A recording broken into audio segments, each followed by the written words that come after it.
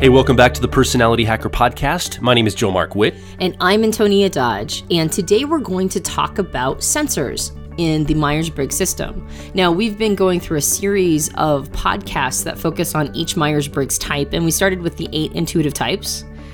And starting next week, or next podcast, we're going to start focusing on the 8 sensor types. But before we did that, we felt like it was the right time to do a podcast about sensors in general. And this is because, in part, we focus a lot on intuitives at Personality Hacker. It's part of our BHAG, our big, hairy, audacious goal, is to provide resources for intuitives, to spark an intuitive awakening, which we've talked about in previous podcasts. So we here at Personality Hacker focus a lot on the 8 intuitive types. And that's part of our major mission. But we've noticed that online Myers-Briggs communities have a tendency to be not so friendly towards the sensor types. And you see this reflected in a lot of feedback. Like, why aren't people talking about sensors? Like, why aren't people talking about my personality type? You won't see this so much in certified MBTI circles. In fact, I would say that they have a tendency to downplay the intuitive sensor split. It's just one more dichotomy. But the clear stratification between people who have intuition as their primary perceiving process or sensing as their primary perceiving process, you can see that this is majorly important to the individuals who discover their intuitives, because one of the first things that happens is that they end up marginalizing people who are sensors. This is very common behavior. Somebody will discover they're intuitive. They may feel like they've been at the receiving end of a lot of negativity from a sensor world.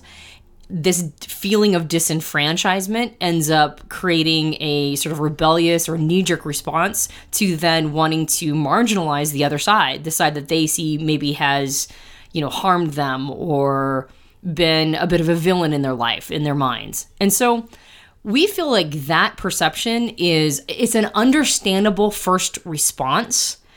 And we feel like it's massively important that, especially us as intuitives, that we graduate beyond it. So what we wanted to do in this podcast is we wanted to throw a little bit of love to sensors. We wanted to explain how sensing processes work. We want to talk about how important they are in general as part of the social ecosystem or the personality type ecosystem. And we want to talk about how important they are in the goal of intuitive awakening, because they're just as important to be on board with intuitive awakening as intuitives are. Yeah, and if you're a new listener, we actually have recorded multiple podcasts on intuition, specifically where we break down the difference between extroverted intuition, introverted intuition, what is intuition, what's the percentage in population. We talk about a lot of this intuitive stuff. So you can go on our website and search intuition or intuitive, and there's a bunch of recordings that will come up, previous podcasts that you can listen to about intuition and really get an understanding of intuition and what we talk about around intuition. As we talk about sensors and intuitives, we're talking about a 75 to 25% split. So 75% of the population uses sensing to learn information and perceive the world. Now, only about 25% of the population uses intuition. We like to use the example of right-handed people versus left-handed people. The world is designed for the majority. So as a sensor, if you're a sensor listening, most of the world, at least institutionally, is designed for you and the way that you live your life. And intuitives, just like left-handed people living in a right-handed world, have to adjust to accommodate the majority of people are right-handed, right? So as an intuitive, we're moving through the world and we have to adjust to the infrastructure and the systems that are set up for the majority, which are sensors, meaning that you have a sensing process of how you learn information in the world, how you perceive the world. You either do that through something called extroverted sensing or something called introverted sensing. This is how you show up to the world. Now, I grew up in a household, both my parents and my brother are all left-handed. So I was the only right-handed person in my house. So it's a great metaphor for 75% of my house was actually the reverse of what the normal world is. I was the oddball out, being the right-handed person in the house. So interestingly enough, I had to adapt to all these left-handed people around me. Now, Antonia, you grew up in a predominantly right-handed house. You never thought about left-handed people ever, right? Not really, no. I mean, my dad is a bit ambidextrous, but other than that, Yeah, I never spend time thinking about left-handed people unless it comes up specifically, like unless my attention is drawn to it for some specific reason.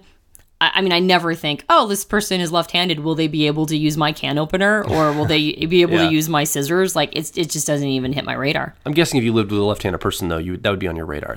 So as a sensor going through the world, you aren't really probably thinking about intuitives most days, because unless you live with an intuitive, unless you have intuitives in your life, you're going through life just doing your thing. And I mean, that's normal. That's natural. I think that's a normal, natural thing for us to go through life unaware of other people unless we're made aware of them. And again, I'd encourage you to go listen to some of the intuitive podcasts if you're more interested on what that actually means to be intuitive specifically. And we really do some deep dives into that. I'm glad you mentioned the left hand, right hand disparity. Yeah. And likened it to intuitives and sensors, not only because I think it's a really great metaphor for how much we don't really think about the other side unless we're forced to. I think also it's a great way to exemplify how an entire infrastructure can be suited to a certain style of person, but that doesn't mean that the infrastructure is suited to the individual. So the world is made for right-handed people, but that doesn't mean that every right-handed person feels like the world is made for them. Great point, yes. And I think for sensors, the world is generally fashioned by and for the majority. But that doesn't mean that on an individual level, every sensor is going to believe that the world is crafted for them. And so this idea of intuitives feeling disenfranchised and feeling misunderstood, and sometimes claiming the monopoly on that as if the rest of the world is just not, it's just not created for them. So therefore, us intuitives are the only ones that really feel profoundly misunderstood. That's not necessarily just an intuitive issue. There are plenty of sensors that can feel on an individual level disenfranchised and on an individual level profoundly misunderstood. Even though they are part of that 75%, and even though they are catered to in many different ways, that doesn't mean that they're always going to feel like the world is crafted for them. And that's an important point for intuitives to remember. If an intuitive is feeling profoundly misunderstood and they feel like sensors are the ones who are putting them in that position, it's important to remember that this is not just an experience that intuitives go through. And that's a part of the bridge. Being able to recognize that individuals are always going through a unique expression, a unique set of experiences.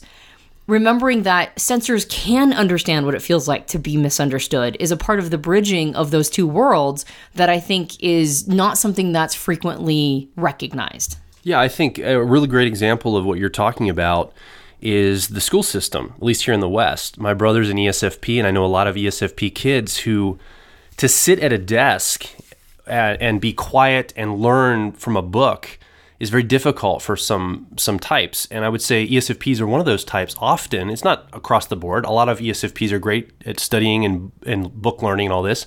My brother growing up, he was labeled with learning disabilities and all this. And the more I understand about type as an adult now, I'm going, he didn't have a learning disability. He was just wired differently. He learned by experiential engagement with his outside world, by really getting in touch with the sensational experience of his life. He's just not a book learner. So to say he's got a learning disability, the style of learning that is popular in the infrastructure, but he would be an outlier, and he's a sensor, and his individual unique experience was much different than maybe an ISFJ would be in school, which has a predisposition, in my opinion, to book learning and sitting at a desk and really doing well academically. So I think your point is taken that just because you're a sensor doesn't mean everything in the world is set up for you. You're going to have things that you obviously are outside the norm as well. Absolutely. There are definitely types that feel more misunderstood than other types, and some of those types are sensory types. So why don't we launch into the different styles of sensing, talk a little bit about how the minds are wired a little differently, for both the benefit of intuitives that would want to know more about the people in their lives and understand, what are some of the factors that are informing how infrastructure is set up and how the world is set up.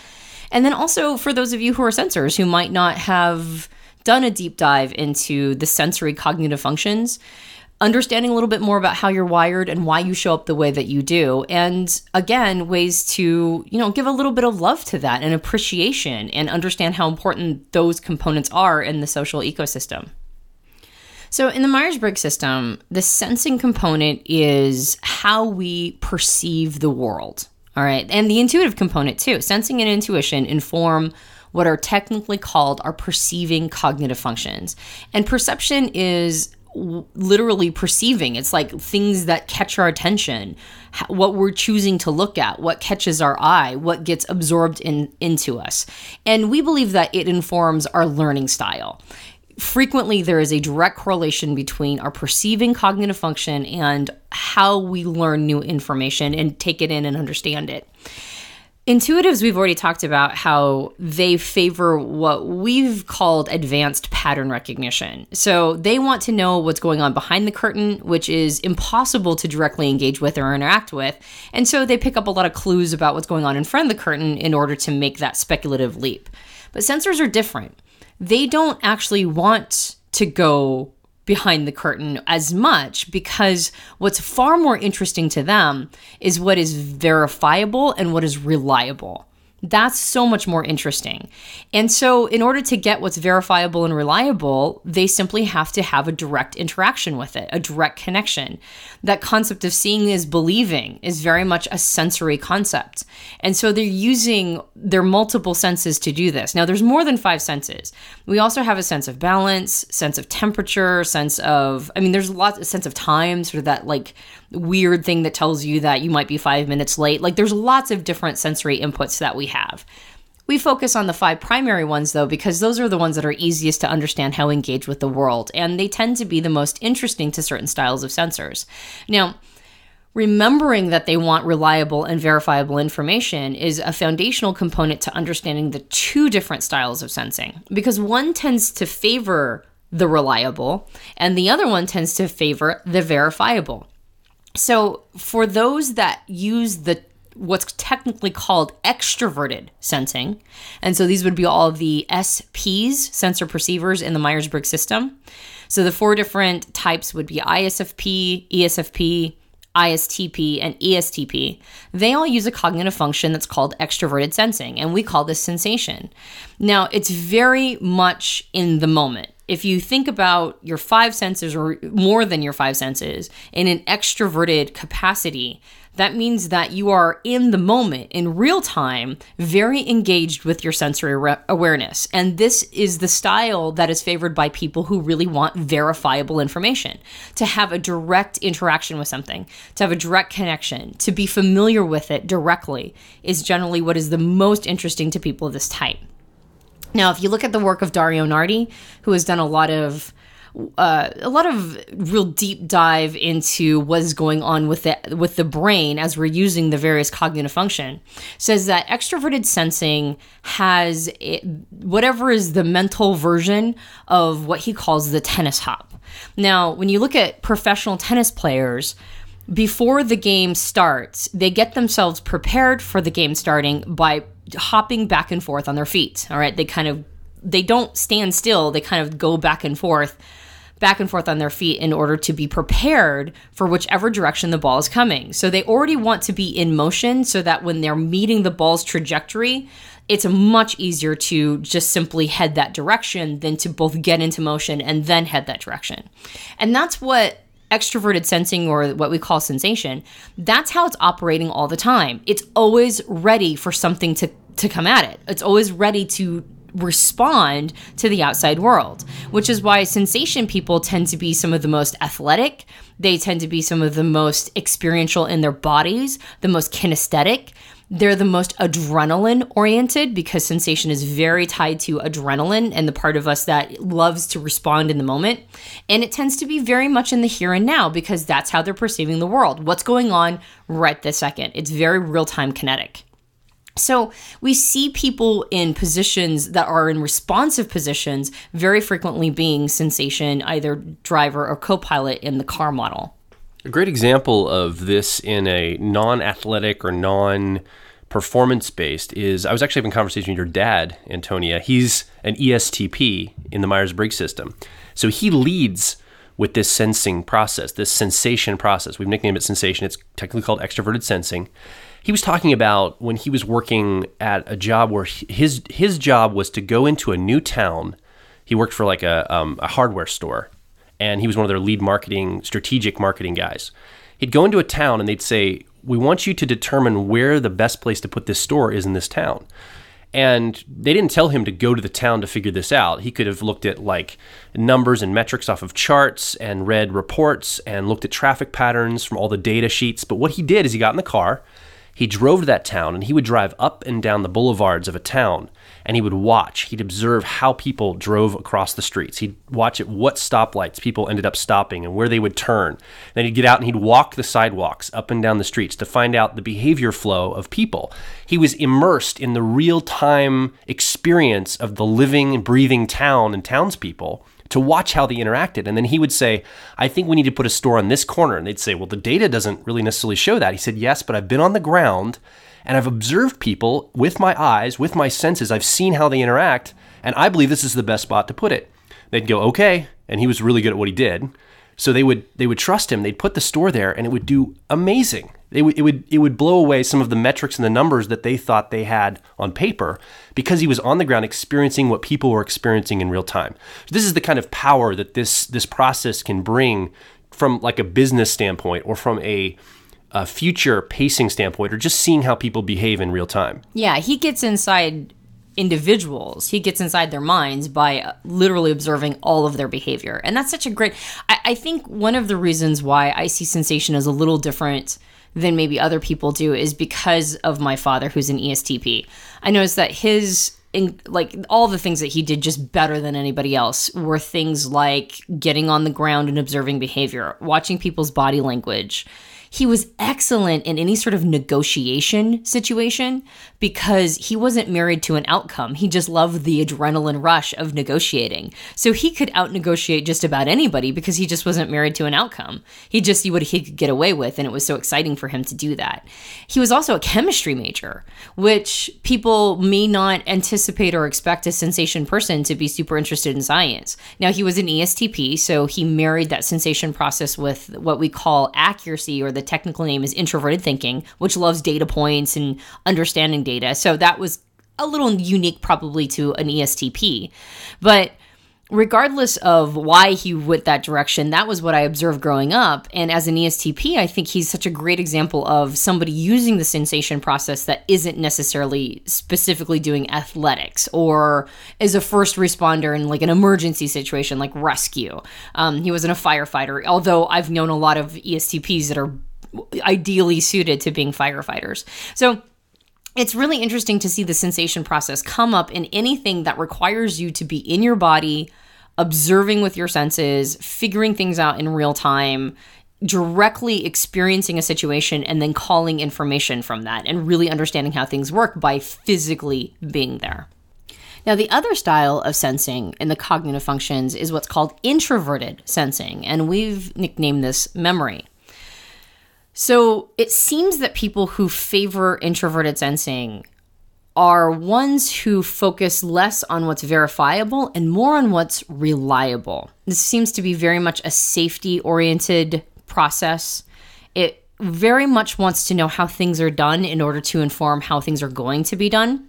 Now, the reason for this is that when you focus on what's reliable, what is more reliable than a situation that you experienced, that you actually had a direct physical experience with, and then you captured it in order to review it later for its importance, its implications, what it means to you, etc. Like, that is the most reliable information you can get. Something that you directly experienced and then you were able to capture for further review. And this is one of the reasons why we call this process memory. Now, I know that some people have taken exception to us calling introverted sensing memory because it's not about having a good memory. However, it is an information capture system that you end up reviewing later for personal implication. And what is that? Well, that's a memory. What you capture and review later is technically a memory. So we call this memory because it is based on a capture system that allows you to review information for its significance. Now, It's not always the most reliable piece of information because we are programmed to look at different things, and every person who if you're in a group of people experiencing something and then you review it later, you're all going to be reviewing slightly different things because you were all wired to look at something different, or something different stands out to you as an individual. So what introverted sensing or memory becomes is it's a perceiving process in how you understand the world and take in information and understand what's meaningful, but it's also very skewed to the individual. It's very subjective. What that individual is experiencing personally is absolutely going to inform the information. Yeah, and in introverted sensing, memory is used by all the SJ types in the Myers-Briggs system. So ESTJ, ISTJ, ESFJs, and ISFJs will be using this process to perceive the world and learn information. Right, and David Kiersey called those 4 types the traditionalists. Yeah. And the reason why is because they hearken to past experiences. They hearken to people who have built a lifetime of gathering information and becoming an expert. Those are their primary resources. Those are the people who are the most interesting to them. And those are the situations that are the most interesting because they're very reliable. How do we know how something should be if we're hearkening to a reliable metric? We do that by observing what has already happened, and then we apply whatever principles we can from what already happened to the future. So why is this so important? Why is it so important that people be able to use that memory process? Well, the people who use memory or introverted sensing, they're the ones who make sure that we have protocol. They're the ones that make sure that we have a standard that we can reference back to. And just like we talked about with sensation, and I don't think we even mentioned why sensation is so important, and I'd like to talk about that too, but why is it so important that we have both sensation and memory? Why do we have to have extroverted sensing and introverted sensing? Again, memory or introverted sensing helps us create protocols and standards and helps us maintain what has already been built, which is incredibly important. People like me, I don't care about that. Like, I'm not focused on that. I'm not thinking about maintaining a standard or protocol. Like, I want to blaze new trails. I want to figure out new stuff. But if everybody on the planet was continually reinventing the wheel, then when we go to the tire store to get tires for our car, there's like 50 different styles of tires, and one may or may not fit my car. But as it is, people go, do you need 15 inch? Do you need 16 inch? I mean, like, there's a standard there where now when I go to the tire store to get tires for my car, it's not like a 3-day process. It's like a 1 day, I'll pick those and then you can put them on my car super fast because you've done this a million times. That's why the memory process is so important. And then sensation is super important because we need people who can respond and turn on a dime. We need people who can get in the moment and just react in the moment. We talk about those early responder rescue units are generally filled with a lot of sensation people. And the reason why is because they can just get super clear in the moment. They're right here, they're right now, they're doing what they need to do. They also teach us where we don't have limitations with our physical bodies and we can push ourselves. Most of the people who have done extraordinary physical feats are people who use the sensation process because they're not satisfied with doing the same old. They want to push their body as an instrument to see how far it can go. So now we have the 4-minute mile. Now we have people who can literally bend their bodies in half as contortionists. We have people who can like jump out of a helicopter on the top of a black diamond run and then ski all the way to the bottom without killing themselves. It is extraordinary what people who use the sensation process can do. And for the rest of us, it blows the lid off of our self-imposed limitations. When we have limiting beliefs, if you're dealing with any limiting belief, I don't care if it's psychological, emotional, or what, and you observe somebody do something incredibly insane with their body, and you're like, how did they even do that? There's a sense of, well, why am I limiting myself? Like, if that person could push themselves to get to that level, why am I not pushing myself to get as far as I can go? So there are so many lessons to be learned from people who use both the sensation and the memory processes. And you can see how it's incredibly important that the majority of the population use one of these processes. Now, of the demographic breakdown, more people favor the memory process over the sensation process. I think it's like a 45-30. So 45% of the population is SJ, or using introverted sensing or memory as either a driver or co-pilot process in the car model. And about 30% of the population is using sensation or as an SP in the Myers-Briggs system.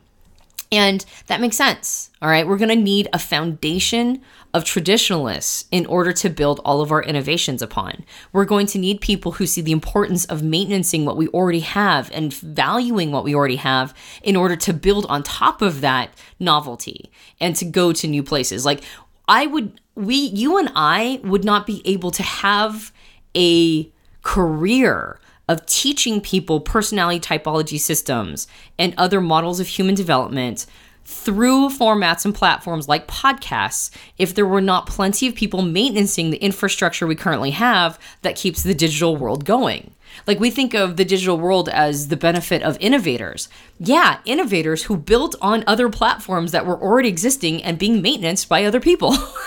So if we didn't have that maintenance piece, there's no way we could go forward. You have to have an anchor there in order to be able to establish newness. Otherwise, it's just novelty upon novelty and nothing gets folded into the day-to-day experience. I would also say that sensor judgers, people who use memory, this introverted sensing process, are also great at helping us hold on to and work with our traditions as people, as culture, as from our time that we evolved from tribes into, our current culture today. It's been people that use memory that have held forth those traditions, have helped us understand who we are as a society, as a culture. They've kept the traditions going. Holidays, I think, are important, and the different celebrations that different cultures have around the world. It's those memory people that really appreciate to the full degree in order to take that on as almost like the word responsibility is a little heavy loaded for that, but they take it on almost with pleasure of this is a tradition that I would love to pass down to the next generation. And so oftentimes you'll see a lot of memory people, not just in cultural things like actual holidays, but you'll see a lot of memory people in the education system, helping to educate, helping to pass our traditions on to the next generation, helping them understand what it's like to be a citizen in our world. What does it mean to think of your neighbor, think of the people in your community? Very community-minded people and very traditional people that want to help us understand ourselves through our connection to each other and our connection to our past and where we came from. And that's important. If you have a culture that has lost touch with its past, where it's come from, you have a culture that's untethered and doesn't have a lot of stability, in my opinion. And so I think this is very needed in our world, especially as we talk about intuitives becoming transformational leaders and changing the world and really pushing. And obviously all types can change the world. I mean, memory people are going to be part of this change as well. But memory people are also going to help us remain tied to our past. It's an important tie that we need, that if we don't have, we become untethered from, and then we've lost our way as a people. Yeah, all of that innovation requires people to absorb it, procedurize it, turn it into a standard. Otherwise, all the innovation just goes away. Like, if we don't have somebody who will maintenance the innovation and turn it into the new norm, then it doesn't stick. That's the stickiness of an idea is whether or not it can get absorbed into the infrastructure. And it gets absorbed into the infrastructure by people who use memory and sensation going, yeah, I think that this is worth implementing. I think it's worth absorbing into the culture, and then we're going to now manage it. Think about the self-driving car that's being designed right now. There are people, multiple different industries, I think Tesla, Google, some other companies are working on developing a self-driving car.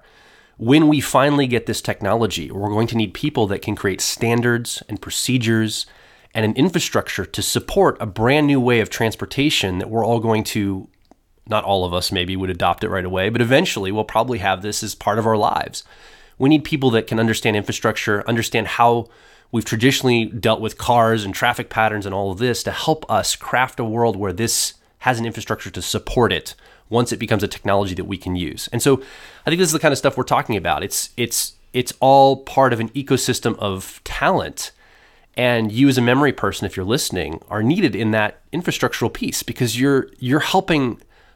Like, we all have a role to play, and that's the role that tends to be the one you enjoy playing, tends to be the one that you prefer. And so it's needed. And I think that we really appreciate, as in two intuitives talking, we really appreciate the sensors in our lives, the people that have that memory process, that are interested in tradition, infrastructure, support structures, precedent, our ties to the past, and also those sensation people, the ones that are in their bodies, kinesthetic, they're responsive, they can, be very responsive in the moment.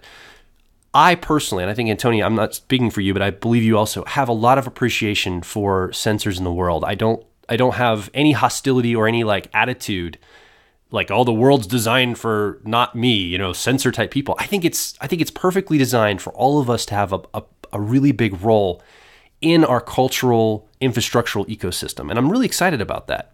It's so important for sensors to vet intuitive innovation. It's so important. It can get frustrating as an intuitive when we're like, why isn't everybody just seeing how brilliant my ideas are? And it's very easy to get victim-y about that. I come up with all these brilliant ideas and everybody just looks at me and blinks. And I've gotten frustrated by that in the past. I've gotten very frustrated by that. And then at some point it dawned on me, not all of my innovations have been good ideas. And if we don't have a push-pull relationship with innovation, if we don't have people looking at us and blinking, and we don't fight for these innovations, we can't really actually vet them to know whether or not they were a good idea or they were just a good idea inside of our mind. And so having that resistance is actually extremely important so that we don't adopt and institutionalize truly terrible ideas, which we can totally do if we're not careful. So we have to have that vetting process. We have to have that push-pull relationship. And to see it as a service to everybody, not just a villain-victim dynamic where, I'm the intuitive victim to this sensory villain world. It's really important to appreciate why it's set up the way that it's set up. Sensors, I was going to say actually sensation people.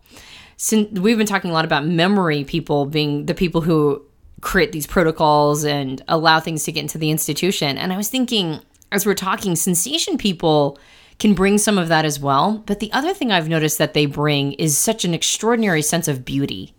There's so much entertainment and so much beauty to be had in people who are using sensation. There is a lot of sensation people that go directly just to performance and wanting, we talked about, athletics and performers. That's not all just sensation people. My dad is not a performer or, an athlete. And so obviously it can go a lot of different directions. However, one of the things that sensation people legitimately bring to the world is a sense of performance, entertainment, and beauty. So many of them can do incredible things through art, performance, how they're able to manage their bodies.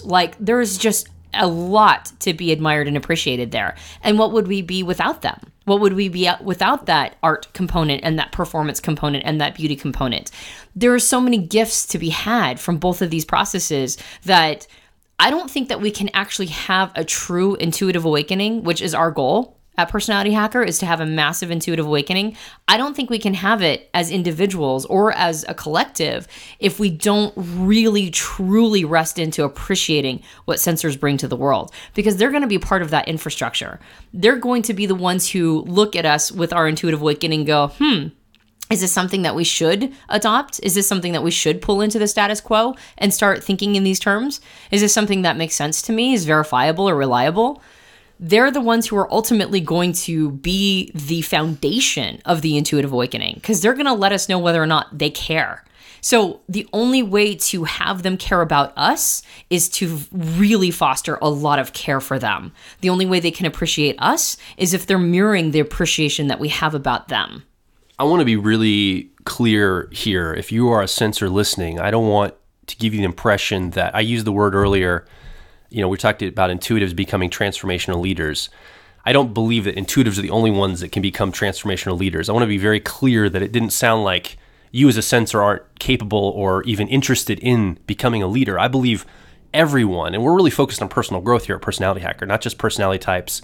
We believe intuitives are an underserved segment of the population. We really focus on intuitives, but we really believe you as a sensor also have the ability to become a transformational leader. And I just want to make sure I'm very clear that I wasn't saying that sensors cannot become transformational leaders. In fact, I also want to be clear we don't make a false dichotomy here, like intuitives are always in the cutting edge and always inventing and always creating, and sensors are always just following behind and either cleaning up the mess or institutionalizing those innovations. There have been multiple people throughout history that have been sensors that have innovated, have brought new ideas to the table, have brought new aspects of how to see the world, just as much as intuitives.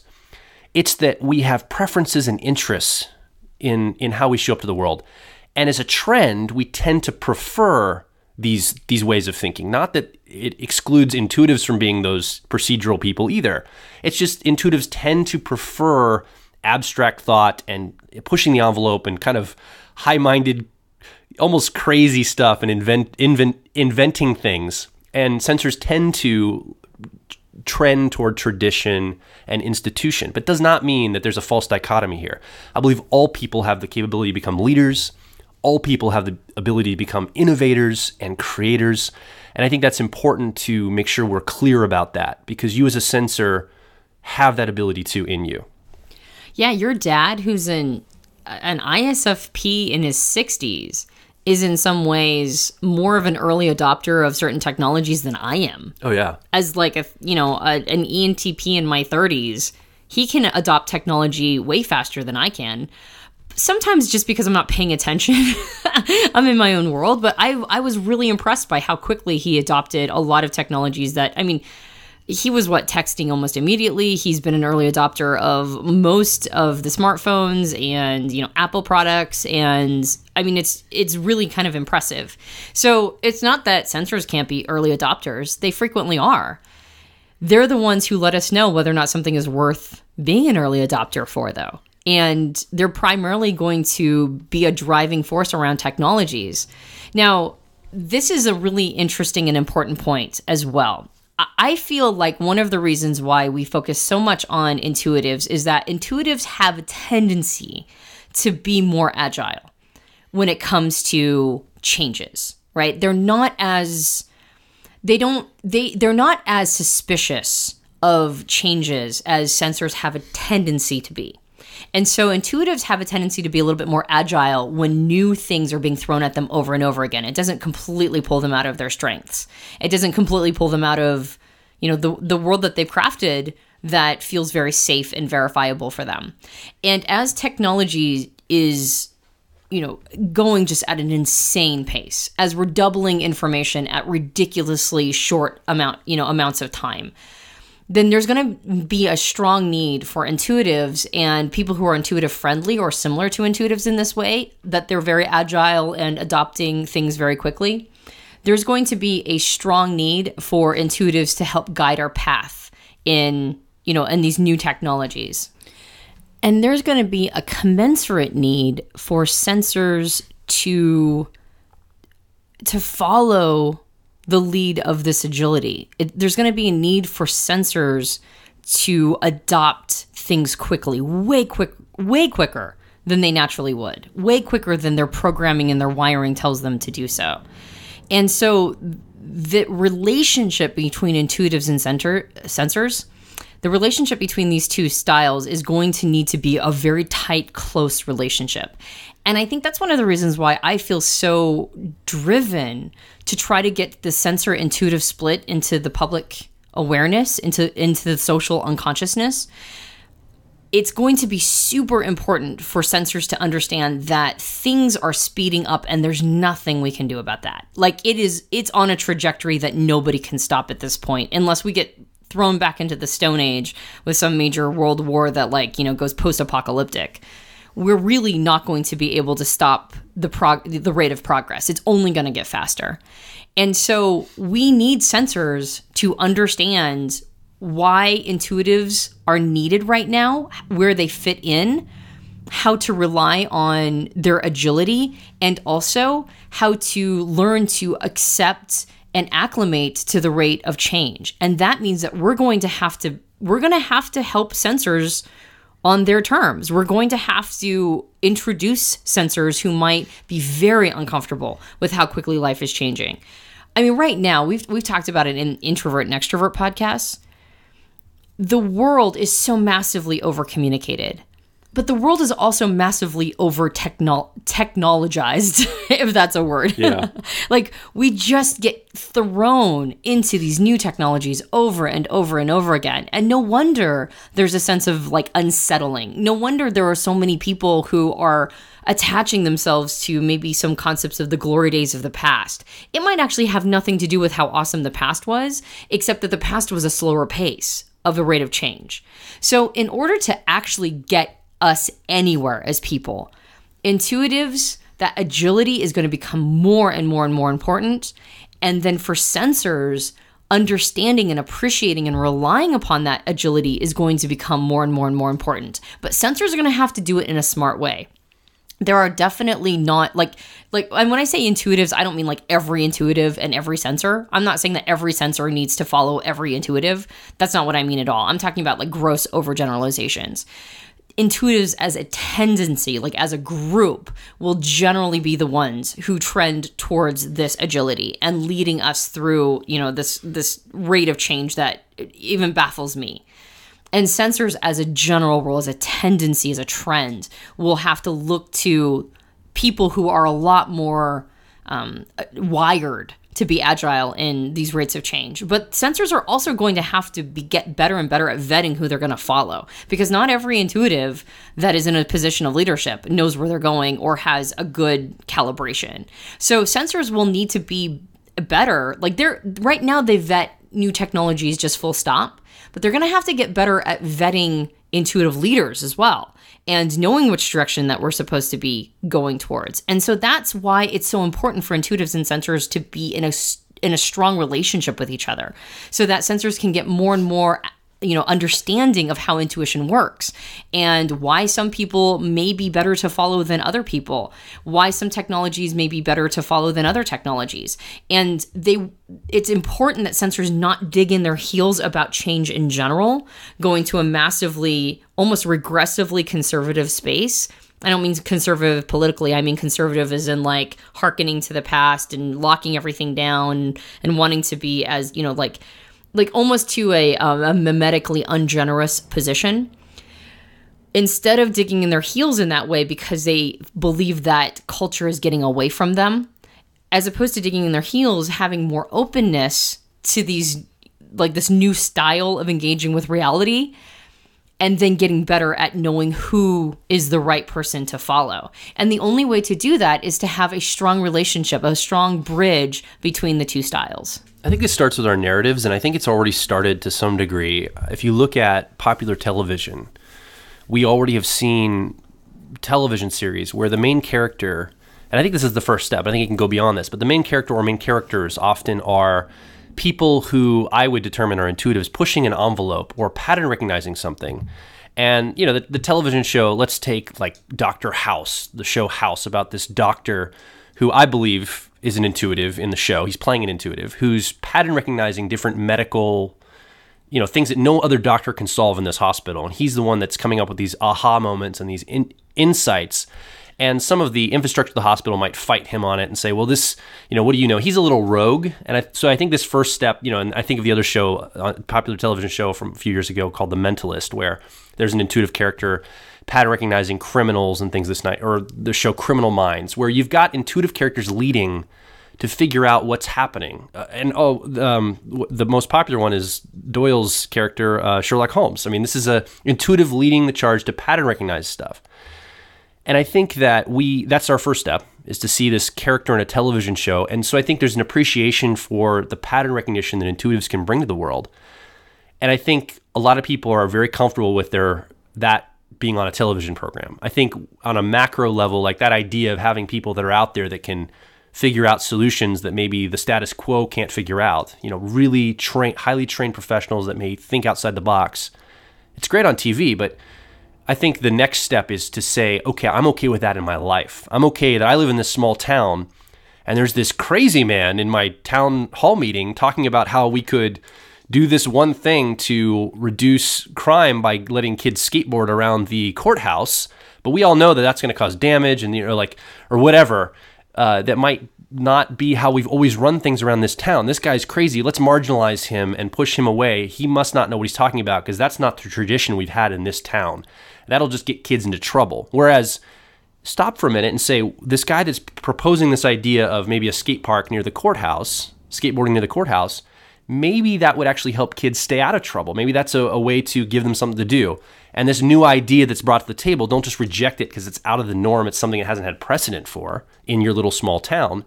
But maybe you could listen to that. In a television show, this guy would probably be a hero that's brought some solution to the town. But in your real life, how do you interact with the people that may have some, what you might consider quote unquote crazy ideas? And I'm not saying, again, that you should just adopt every crazy idea. That would be stupid and silly and not very careful thinking.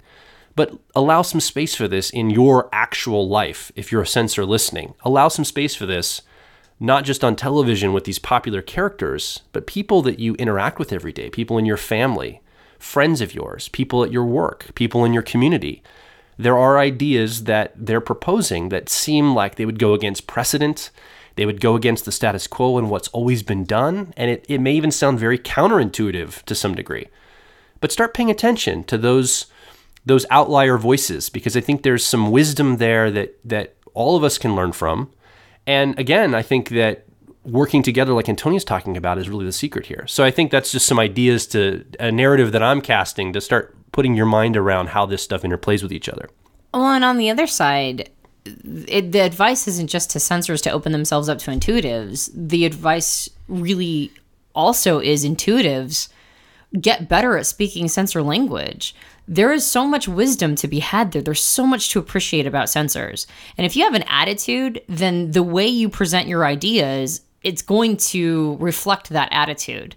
So again, learning to appreciate what they bring to the table, learning to appreciate that your counterintuitive idea or your highly intuitive idea, which is more likely, may actually not be a very good one.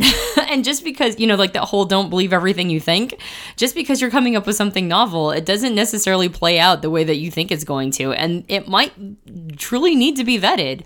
So learning a massive appreciation for what sensors bring is a great way to have your ideas and your communication reflect that appreciation of what they're doing for you. Now, another thing to remember, again, is what we mentioned earlier, which is not every sensor believes that the world is built for them. And that's legitimate. We're all individuals. Every single person is bringing an individual experience. There's I would say that the personality type that is most represented in a demographic breakdown is the ISFJ personality type. But if you've met a handful of ISFJs, you know that each one of these people is completely different, all right? And especially since they're leading with that process of introverted sensing, or what we call memory, remember, that's super subjective. And so there's a quirkiness that comes along with people of this type that is very individual to them and their experiences and what they grow up with and what is... The word tradition might make us think of one specific tradition, but the truth is that we all have different cultural traditions based on our families, based on the things that, we grew up with. And so it's not like every ISFJ is an ISFJ. They're all going to be very quirky and very individualistic. And so really appreciating the flavors of these types, recognizing that, ESTJs are probably all going to show up in a way that looks very industrious, right? They're going to be hard workers and they're going to do a lot of stuff.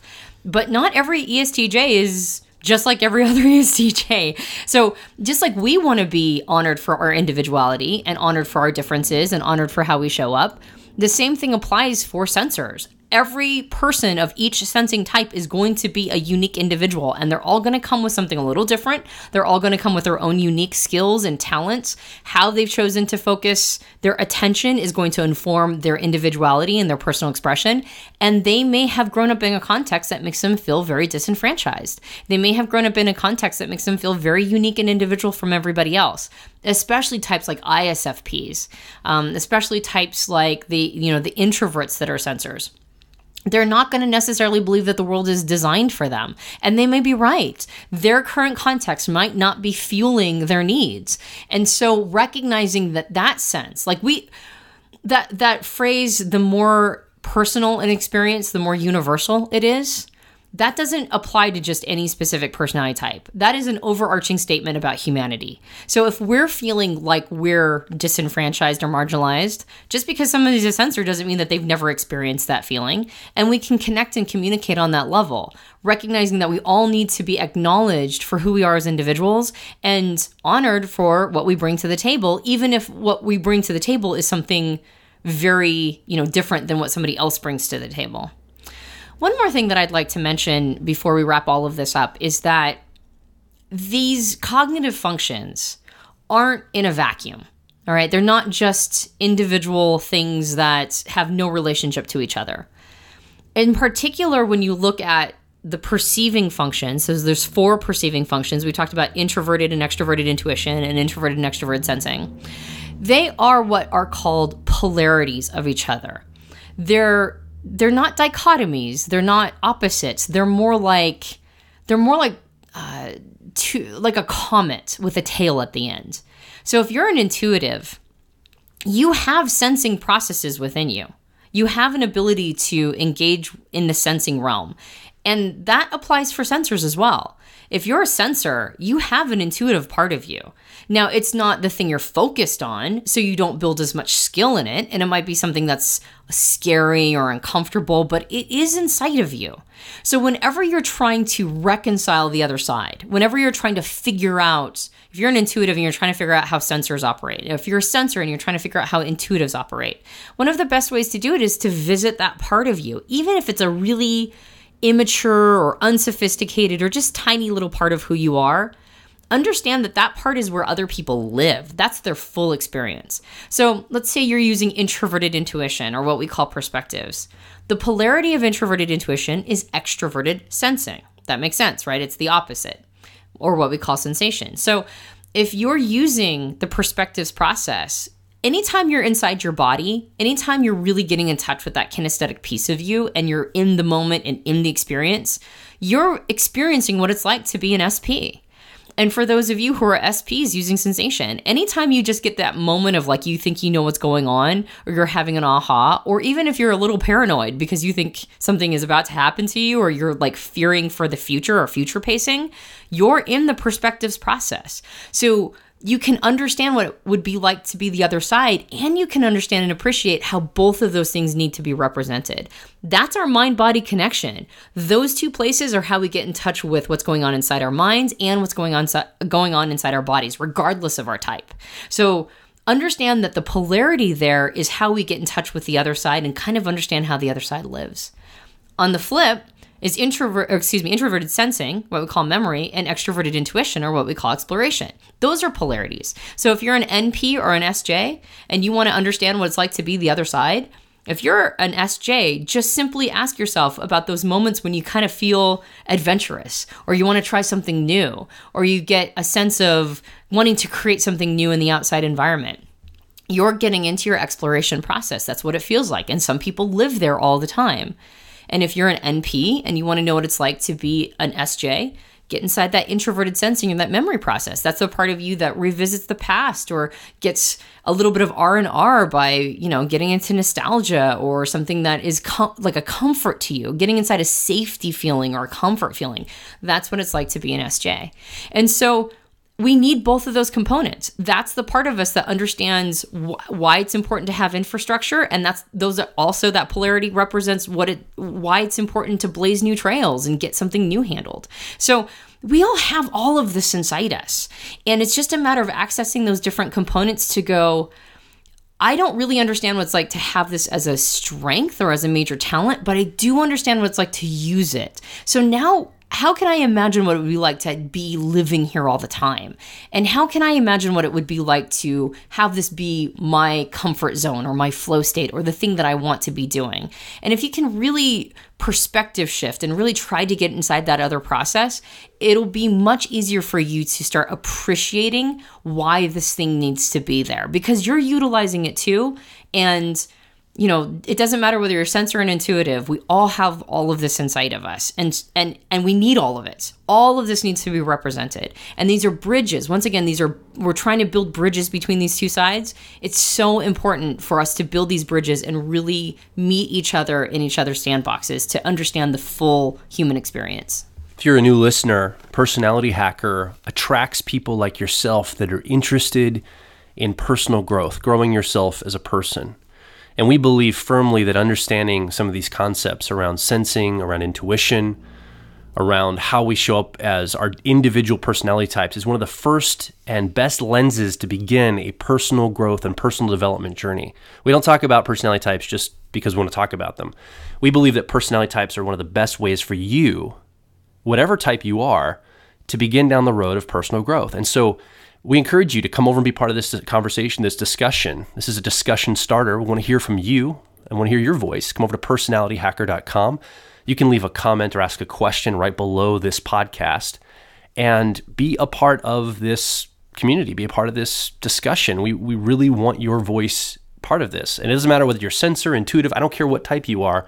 If you have an interest in growing yourself and this is interesting to you, come over and be a part of it. We also have a Facebook page, group, a lot of different stuff on Facebook. The best place to start is facebook.com/personality hacker. We've got a link there to our Intuitive Awakening group. If you are an intuitive or you have intuitive sensibilities, even if you're a sensor, you're welcome to join. All you have to do is apply. There's like a little sticky thing on that page that you can click on and then come over and join that group, Intuitive Awakening group, and be a part of the community that we're building there of like minds. You also might want to go to facebook.com/intuitive awakening is actually the page that you'd get to that group from, not just the main Personality Hacker page. So come over and be a part of the community. We invite you to do that. We invite you, if you've got an interest in personal growth, that's the type of people you'll be surrounded by in this community that's growing every day. We're getting new and more people joining constantly. Yeah, you can also subscribe to us on iTunes and various Android platforms. We have a Personality Hacker app where you can listen to our podcast through Android platforms very easily, which is awesome because we kept getting questions about how to subscribe through Android. If you want to leave a rating and review, though, iTunes is still the best place to do it. iTunes is dominating the podcast world, and the more ratings and reviews we can get through iTunes, the more precedent they will give us, or preference they will give us in putting us up on iTunes charts and, promoting us on their iTunes page. And so if you have a sense of reciprocity and you want to give back, you enjoy our podcast and you've subscribed, please feel free to leave a rating and review because that really helps us out. You can also find us at twitter.com/personality hack. And of course, come over and take our personality test if you haven't done that over at personalityhacker.com. My name is Joel Mark Witt. And I'm Antonia Dodge. We can't wait to talk with you on the next Personality Hacker podcast.